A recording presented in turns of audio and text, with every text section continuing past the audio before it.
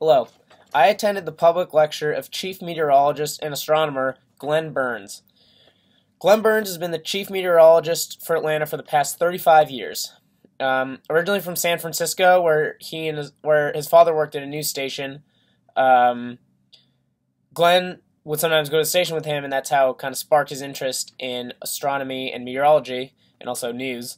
Glenn's work with his father, sparked his interest in news.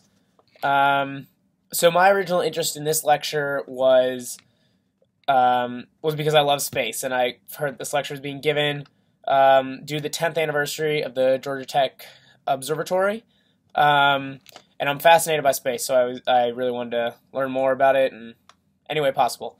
So Glenn, I found out, was also very interested in space, which is a big reason why I became a meteorologist. He one of the things that sparked his interest in space was due to his love for Star Trek, more specifically the character Spock. He really liked Spock. In fact, he almost got William Shatner, the original Spock, to come to the talk, but he couldn't make it, so he wrote a letter instead, which Glenn Burns read to the audience. So his talk wasn't really physics related. It was, and he didn't really discuss his work. It was mostly about like kind of the politics of meteorology and his life experiences and kind of the connections he's made and the people he's met. And so some of the people he's met through his work as a meteorologist, Carl Sagan. He met Buzz Aldrin at the research center in New Mexico.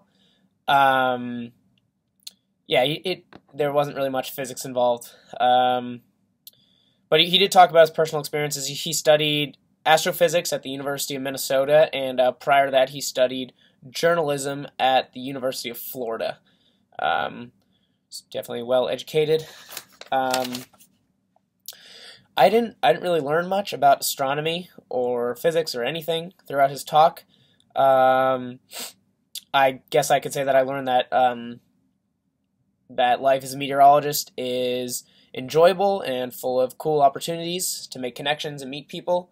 But yeah, he didn't really go into depth of what he does for his job. He mostly talked about the political side of meteorology and kind of and how that all works. Afterwards, I was interested in what meteorologists did, so I kind of followed up, and I learned that meteorologists, their main job is to analyze weather conditions and kind of follow severe weather patterns and climate change. So I thought that was interesting. But overall, I certainly didn't learn much about physics. It was an enjoyable talk.